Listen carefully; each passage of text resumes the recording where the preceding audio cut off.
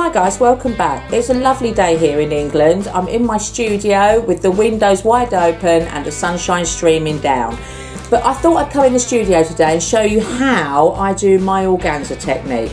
Now this technique has been with me for many years. I've been teaching this and going all over the world and around the places in England, teaching people how to layer up organza, machine embroider it, use some reverse applique to let some colours come through from the layering system, and finally use my trusty soldering iron. So here I have a kit that you can get off my website, and I'm just going to run you through how you go about doing the technique, because there are rather a lot of techniques to go through before you get the finished result, which looks like this. This is the rose one, and I've also got the lovely clematis one that we're going to look at here.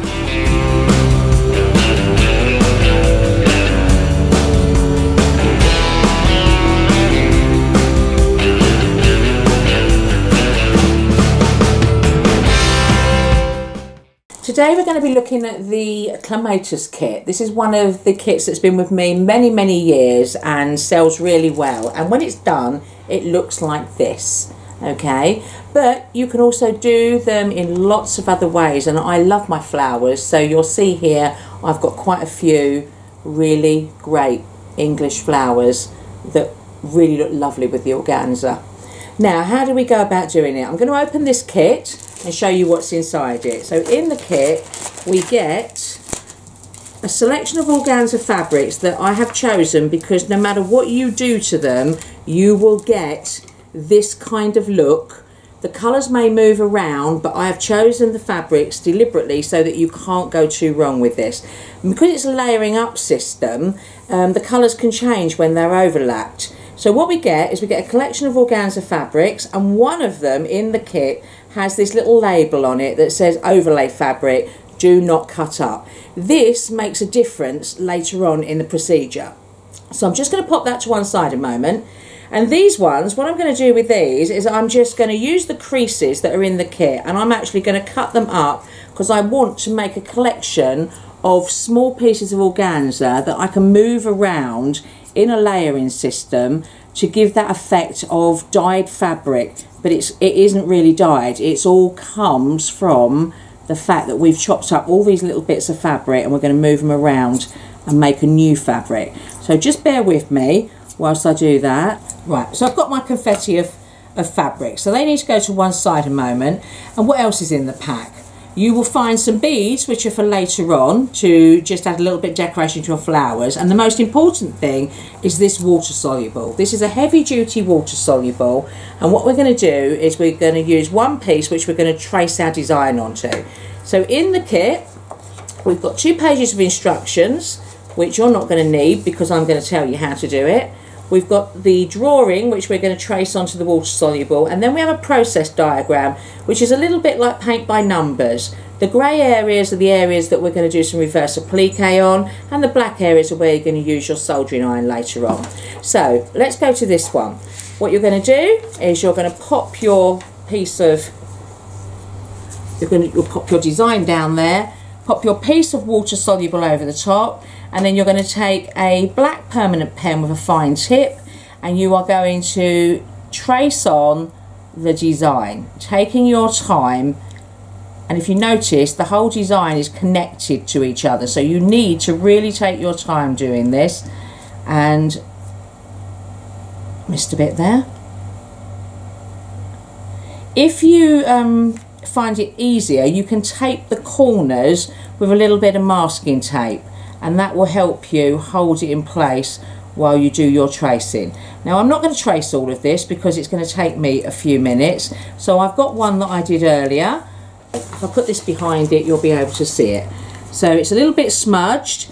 That happens when you've got your arm over something, so it's always a good idea to also write your name on here so that you know which way over to keep the design. It's very easy to turn it over and reverse the design. So once we've done that, we need our second piece of water soluble.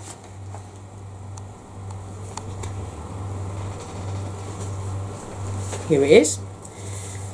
I'm going to pop that down there, you'll need your actual picture that you got with the kit, and what you're going to do is you are going to make a new fabric. So from all those fabrics that we cut up, we are gradually going to pick them up and we're going to put them in the area that we can see they come in this picture, using it as guidance. And I'm just going to put one layer down first. I think it goes to light there, and they're slightly overlapped. Pop the lilac up the top here, a bit more mauve in. Now that's my first layer. We need this to be 3 layers deep, otherwise it won't make a substantial fabric. So I'm now going to go in for a second time and I'm going to overlay these pieces on top of the original one, and as you put one over the top of another, you get a very different colour begin to happen. You get deeper shades of the colours. I'm going to put that one there. Now you can do this completely random. It works every single time, I promise you. In fact, it used to work so much better when I used to give it to the children to do, and they would just go, "Oh mum, do we have to?" and they'd plonk it down without any fault for it, and they were the best pieces of work that I ever stitched, because they didn't care and I just did what they layered up. And you can see how this is working. It's getting thicker, but I want some lighter colours in, so pop. Now if you've got selvages on them, don't use them. You don't want the selvage edge in the middle of your work. So if you do need to use them, make sure you put them to an outside edge so that they don't interfere with the design. And I'll put a bit more darker green down here, and I actually need a bit more purple down in this corner. So I'm just going to pop in some purple, and I think I need a bit more purple up here, and a bit more lilac across the middle. And you can see that that's actually become quite thick now. I'm just going to pop a bit more dark green down there, and I think I'm there. I've got at least 3 layers there. Now I'm ready for the fabric that had the overlay label on it. Take that off. And what the overlay fabric does, whoops, is when you put it down over all the chunks and the pieces that you've cut up, it mutes it. Now this is really good because later on you're going to need that so that when you take a layer off, there's enough difference between the chopped up pieces of fabric and the overlay fabric so that you get lovely shades appearing. Lastly, on goes my design. I need to remember to slide my paper out because we don't want that as part of the layering system. And then what I'm going to do is I'm going to take a needle and thread and I'm going to baste round the edge, and I'm going to go from corner to corner. Now that will give me something that looks like this. And this is a smaller version of what I've just done there. So here you have it. I've got my basting stitches from corner to corner all the way around the edge, and all of those squares are layered up inside, and my overlay fabric is over the top, and it's all in between the water soluble because your sewing machine will not like stitching this. So now it's ready to go to the sewing machine. We can put the sewing machine on, and you're going to set your sewing machine up for free motion stitching, and you can choose any colours you wish to stitch it with. So it might be quite nice if you went for a really dark purple. You could use a nice bottle green on there, and you're going to take your time and you are going to stitch round the entire design. So there's my chunks on the back again. This is the right side. And you can see that having the water soluble there, it enables everything to stay flat. The machine can cope with stitching it, and you just need to spend your time making sure that you stitch round all of the lines that you can see. Now if you miss some of the lines, don't panic, because we're going to wash this away next. So if you do have a little bit of a wobbly, no one's going to know. Once we've done our stitching, this then gets chucked into a bowl of warm water. You can add a little bit of soap to it. It's cold water dissolvable, but a little bit of warm water helps it to dissolve a bit quicker.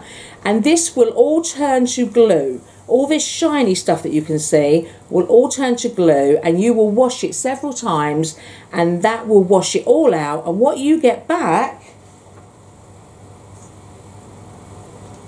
let me turn this over so you can see it.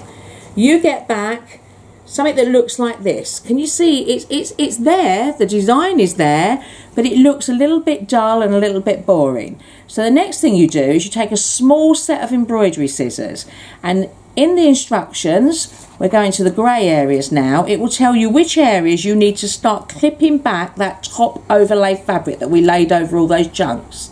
And in this case, I've done this area here, and can you see the green coming through? And that's because we're made up of layers of fabric on the back, and as we take a layer off the front, we begin to get these lovely shadings come through. And then lastly, so that we can give it that lovely open lacy look, you take a soldering iron,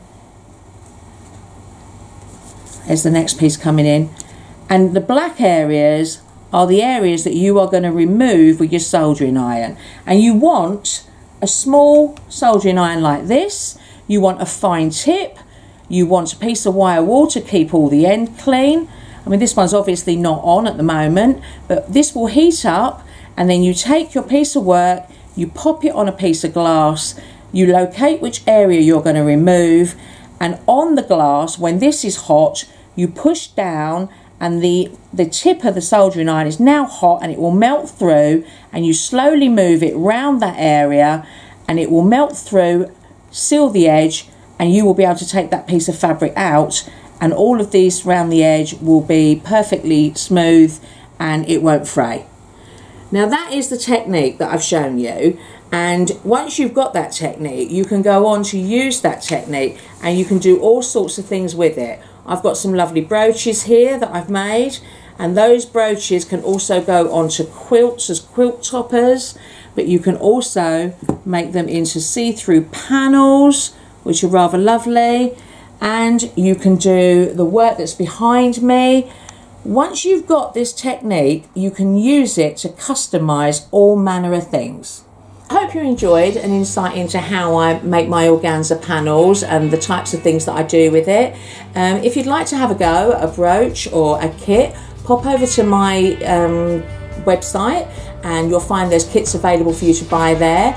But above all, remember to subscribe and like my YouTube channel, and I'll be back in the future with some more interesting things for you to learn.